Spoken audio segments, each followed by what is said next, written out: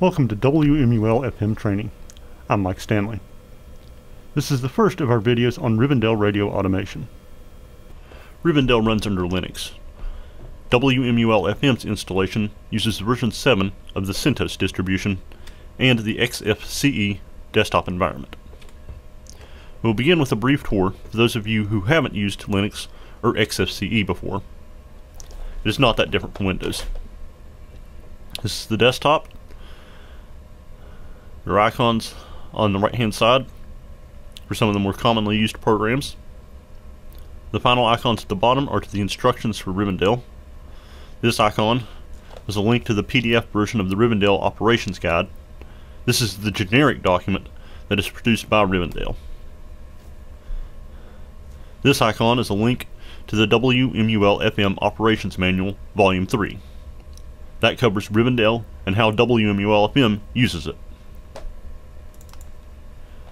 As you can see, you have basically the same buttons as Windows: minimize, maximize, and close. You can also double click on the title bar to maximize the program.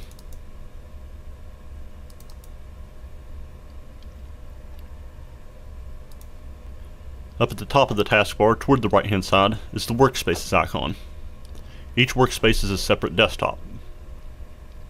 I can open the Rivendell Operations Guide on Workspace 1, then click over to Workspace 2 and open up RD Library.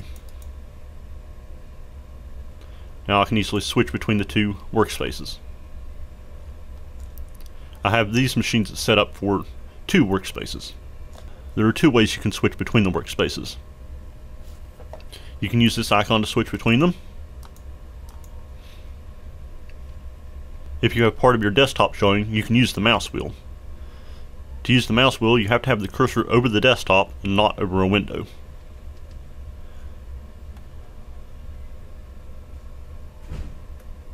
If you have the cursor over a window, the wheel will control that window as you would normally expect.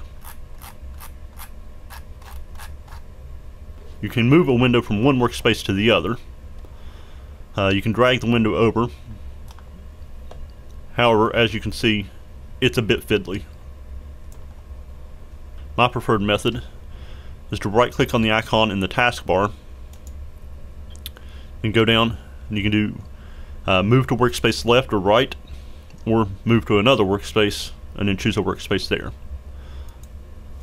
You see now that has been moved back over to Workspace 1.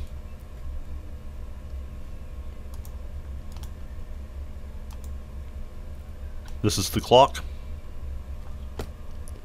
If you click the Rivendell Audio button, it will show a menu where you can lock the screen, suspend the computer, switch user, log out, or shut down.